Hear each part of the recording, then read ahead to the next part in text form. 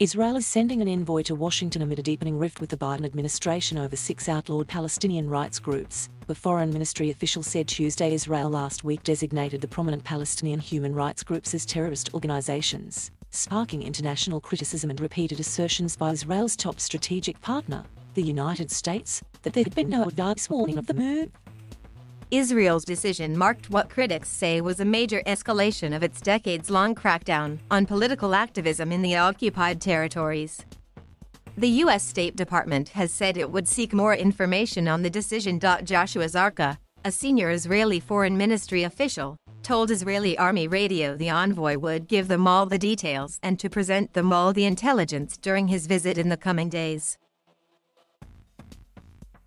Zarka said he personally updated U.S. officials on Israel's intention to outlaw the groups last week, and said he believed Washington wanted a more thorough explanation of the decision. The rights group's decision is emerging as a test of the relationship between the Biden administration and Israel's new government, which was formed in June by 8 politically disparate parties.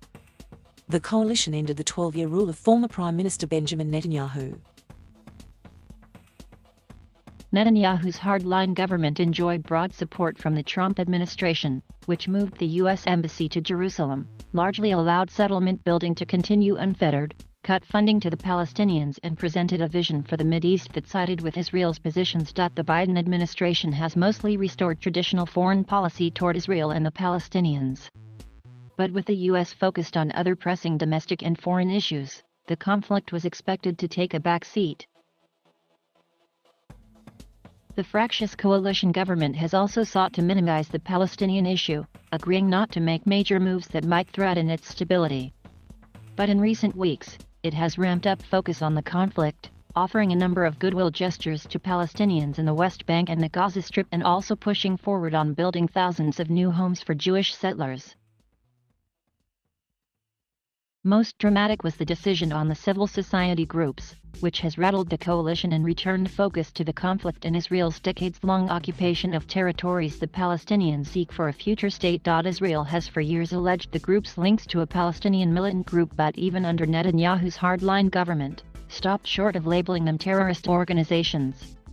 The announcement has outraged the activist community in Israel, which in recent years has also faced pushback from hardline Israeli governments. In a joint statement Monday, more than 20 Israeli human rights groups, including some of the country's leading, most established organizations, condemned the step, calling it a draconian measure that criminalizes critical human rights work. On Tuesday, the United Nations High Commissioner for Human Rights Michelle Bachelet also criticized the designation, saying it was an attack on human rights defenders and calling for it to be rescinded. The declaration against the Palestinian rights groups appeared to pave the way for Israel to raid their offices, seize assets, arrest staff, and criminalize any public expressions of support for the groups. Most of the targeted organizations document alleged human rights violations by Israel as well as the Palestinian Authority, both of which routinely detain Palestinian activists.